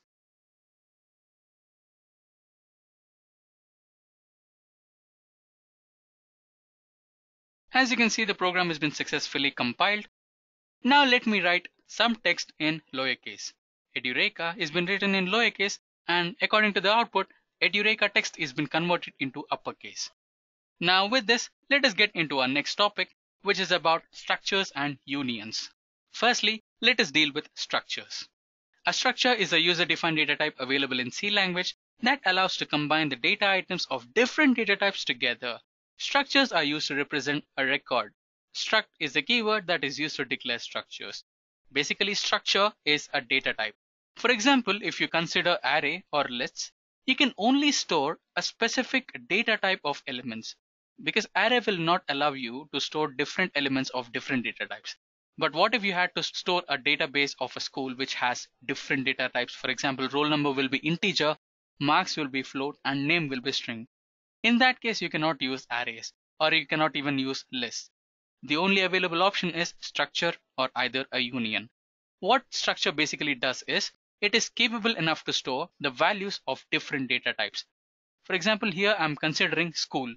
I have defined a structure using the keyword struct and the name of my structure is school, inside which I have declared ID of a student using integer data type and name of the student using string data type and percentage of the student using float data type. Now to understand structures in a much better way, let us execute a practical program. Now let us use an online compiler to compile our code.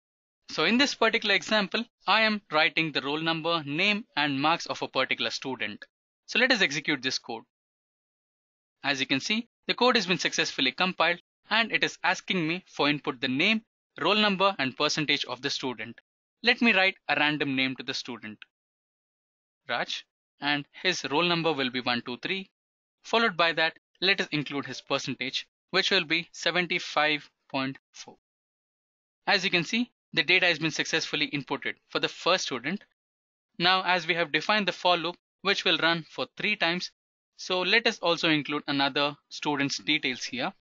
Name as Ram and his roll number will be 124 and percentage will be around 60.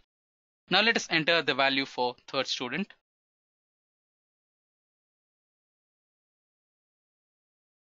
As you can see, the details of all the 3 students are being displayed here. So with this, let us move into our next topic, which is union.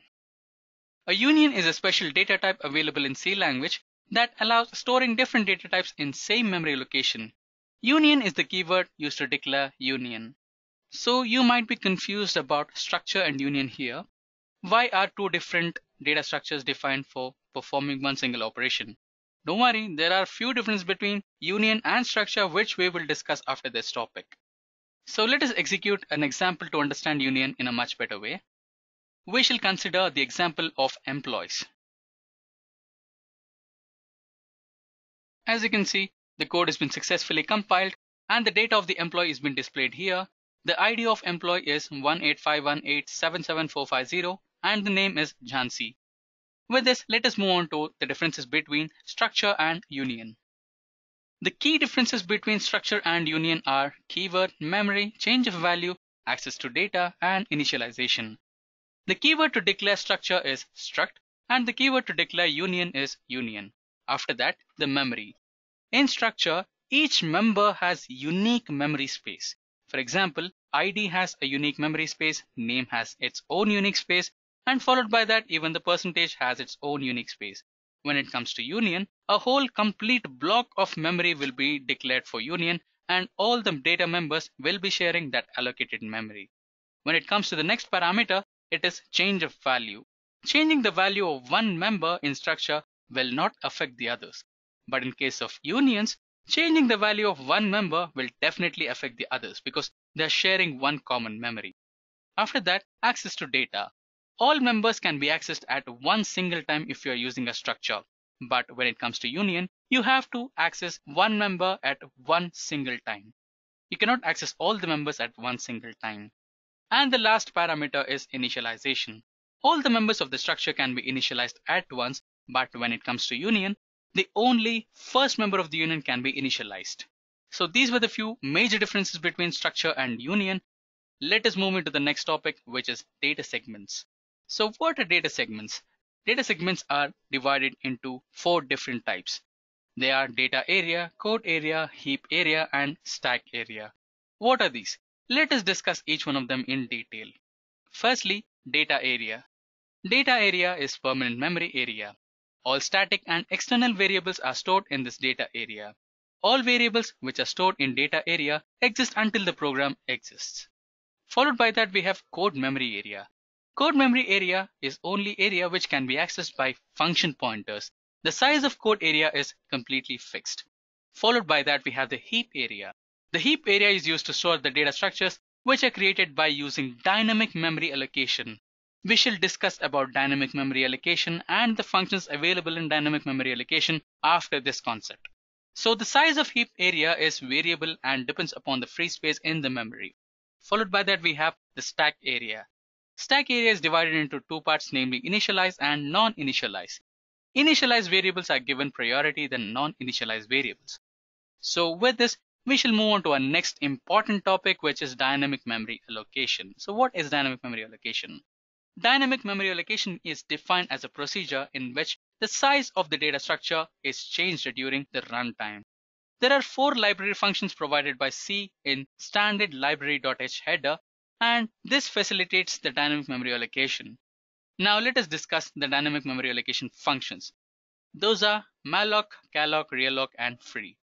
Firstly, malloc. Malloc or memory allocation method is used to dynamically allocate a single large block of memory with the specified size. It returns a pointer type void which can be cast into a pointer of any form. Followed by that, we have calloc. Calloc or continuous memory allocation method is used to dynamically allocate a specific number of blocks of memory of specified types. It includes each block with a default value of 0. The only difference between malloc and calloc is malloc, after allocating a block of memory, will not allocate with a default value of 0. Instead, a junk value is stored there. But in calloc, it will allocate each and every memory block with a default value as 0. Followed by that, we have realloc. Realloc or reallocation is a method used to dynamically change the memory of previously allocated memory. If the memory is previously allocated with help of malloc or calloc, and in case if it is insufficient, then you can reuse realloc and increase the memory size. Realloc is used to dynamically reallocate memory. Followed by that, we have free method. Free method is most important method. Don't ever forget to use free method when you are allocating memory using dynamic memory allocation, because free method deallocates the memory. The memory allocated using the functions malloc and calloc are not deallocated on their own. Hence, free method is used whenever the dynamic memory allocation takes place. It helps to reduce the wastage of memory by freeing it. Now, let us execute programs based on malloc, calloc, realloc, and free. Now, let us execute this program based on malloc. So this particular example is based on malloc. We are using malloc function here, and the data type we have chosen is integer. Now, let us execute this program. As you can see, the number of elements we have chosen are 5, and the memory has been allocated using malloc, and the elements of the array are 1, 2, 3, 4, and 5. Similarly, let us execute a program based on calloc.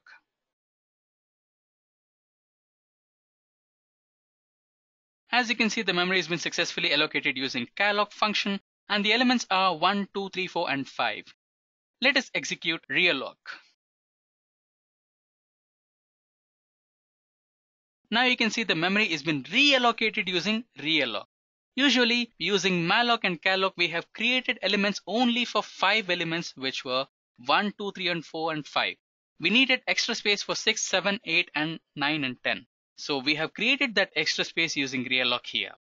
Now let us use free method to free all the memory which we have created using calloc, malloc, and realloc functions. Now you can see the memory will be freed using free method. As you can see, the output says that the number of elements were 5, memory successfully allocated using malloc, and malloc memory is been successfully freed. Similarly, calloc is also been freed. Now that we have completed dynamic memory allocation concepts, let us now move on to sorting algorithms. Sorting algorithms are used to arrange the elements of an array in a particular order. The order might be either ascending order or descending order. Now, C programming language has n number of sorting algorithms, out of which we have some primary important basic algorithms which we will be discussing now. Basically, what is a sorting algorithm? A sorting algorithm is used to rearrange a given array or list elements according to the comparison operator on the elements. The comparison operator is used to decide the new order of elements in respect to the data structure. As we have discussed earlier, the sorting algorithms are used to arrange the elements of array or list in a particular order, either ascending or descending. It is based on a condition which you specify. Now, with this, let us move on to the sorting algorithms that we will be discussing today.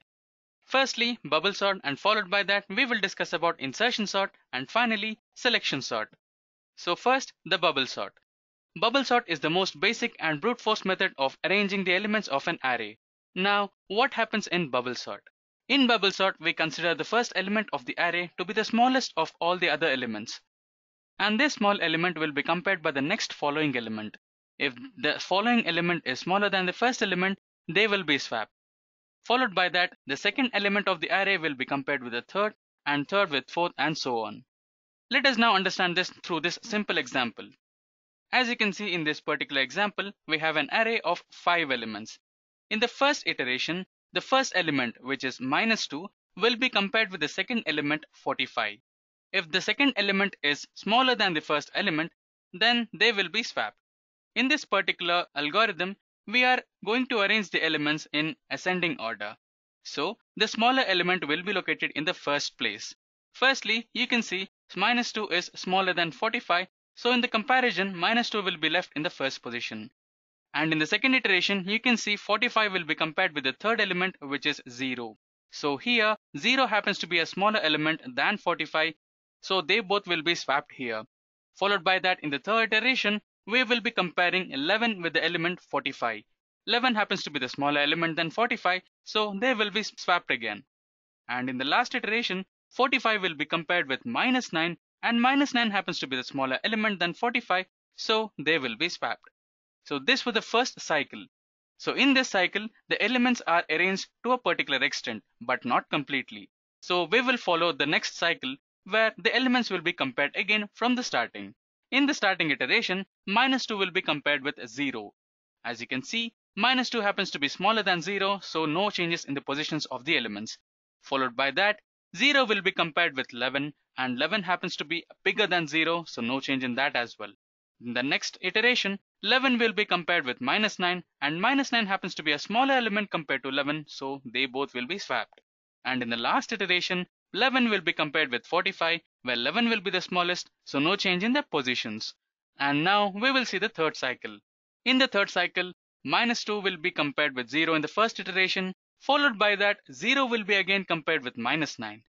Minus 9 happens to be smaller than 0, so they both will be swapped. And in the third iteration, 0 will be compared with 11, and the positions will not be changed because 0 is less than 11.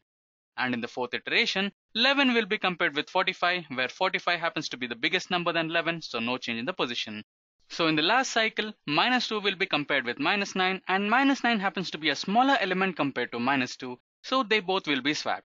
And in the last iteration, you can see that minus 9 is in the correct position, that is the smallest position, happening to be the first of the array, and followed by that we have the second position with minus 2, and third position we have 0, fourth, 11, and finally 45. Hence the array is been sorted here. So this is how bubble sort algorithm works. Now let us see a practical example so that we can understand this algorithm in a much better way. So this particular example is based on bubble sort. We are going to arrange each and every element in a particular position based on ascending order. This is the same array that we have considered in our previous example, which has the elements minus 2, 45, 0, 11, and minus 9. Now let us run this program and see the output. As you can see, the program got successfully executed and the elements of the array are in ascending order. And the ascending order is being achieved through bubble sort algorithm. Followed by this, let us move on to our next sorting algorithm, which happens to be the insertion sort. Insertion sort is also completely similar to bubble sort, but the only difference is that we presume that the first element of the array is already sorted. So in this case, we consider the first element of the array, which is 9, is already sorted. Followed by that we have 5. So we will take 5 as the key. So here we have considered 5 as the key, and now we compare 5 with 9. So in comparison, if 5 happens to be the smaller number than the presumed arranged element, which is 9, then they both will be swapped. We can see that 5 is already smaller than 9. So what we do is we replace 9 with 5 and 5 with 9. So in the next iteration, we will consider the first two elements to be sorted, and we will consider the third element as the key. Now we will take 1 in the position of key, and now we'll compare the key with the first two elements, which are 5 and 9. So we can see that 1 happens to be smaller than 5 and 9. And inside we can see that 5 happens to be smaller than 9. So we send 9 to the position of 1 and 5 to the position of 9 and 1 to the position of 5. So this is how it happened. Firstly, we compare 1 with 5 and 1 with 9, and we find that 1 is smaller than 5 and 9, and later we compare 9 and 5. So we find that 5 is smaller than 9. The bigger number will be sent to the place of the key, and the next following number will be sent to the position of the earlier number, and the smallest key will be sent to the first position. Followed by this, we have the next iteration where we'll consider 4 as the key. So 4 will be taken into the position of key. Now 4 will be compared with the previous elements, which are 1, 5 and 9. So we can see that 4 is greater than the first position 1. So we will not make any changes to the first position. Followed by that, we will compare 4 with 5. So here we can see that 4 is smaller than 5. Followed by that, we'll compare 4 with 9. We can see that 9 is bigger than 4. What we will do is, now we'll compare the other two elements in the array, which are 5 and 9. 5 is smaller than 9, so we will send 9 to the key position, which is 4. So followed by that, we will send 5 to 9th position as shown in the next iteration. And now the position where 5 element was removed will be empty, and inside that position we will send 4. And that's how the array will be sorted here. You can see 1, 4, 5 and 9. And in the next cycle, we will take the element 3 as the key and we'll compare with the other elements. As you can see, 3 is taken into the key position, and now 3 will be compared with all the elements in the array. As you can see, 3 is compared with 1, and you can see 1 is already arranged, and 3 is compared with 4, and you can see 4 is bigger than 3. Now we will compare the other elements with 3, and 3 is compared with 5, and it happens to be 3 is smaller than 5, followed by that 3 is also smaller than 9. Now the elements inside the arrays are compared. Now the number 9 happens to be the biggest one, so 9 will be sent to the key position, followed by that 5 will be sent to the 9th position, and 4 will be sent to the 5th position, and 3 will be in the position of 4, which will be vacant after 4 is transferred to the 5th position. As you can see, now the array is completely sorted in the ascending order, where 1 is the smallest number, followed by that we have 3, next is 4, next is 5, and lastly we have 9. Now let us see a practical example to understand insertion sort in a much better way. Let us consider the same array what we have discussed here. So this particular example is based on insertion sort, and we will be considering the same array what we have discussed in our earlier example, which is 9, 5, 1, and 4 and 3.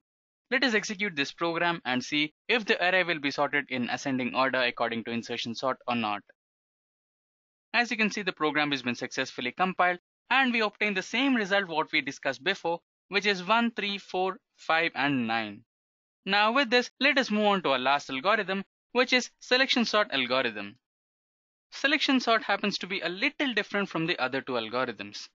Here, we actually compare all the elements with each other, and we come to an end with the smallest element, and we declare that particular smallest element as minimum, and we will replace that element to the first position.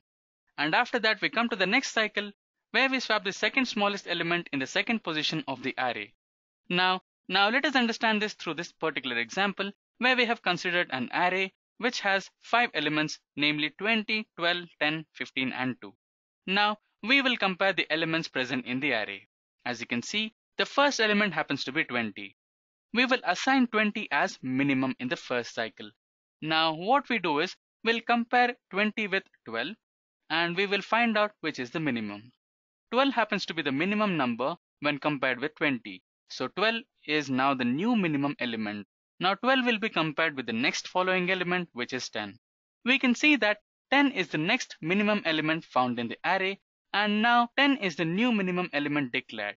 Followed by that, we will compare the next element with the minimum, which is 15. 15 is greater than 10, so there is no change. Next, we will compare 10 with the last element, which is 2. Now we find that 2 is the smallest element compared to 10.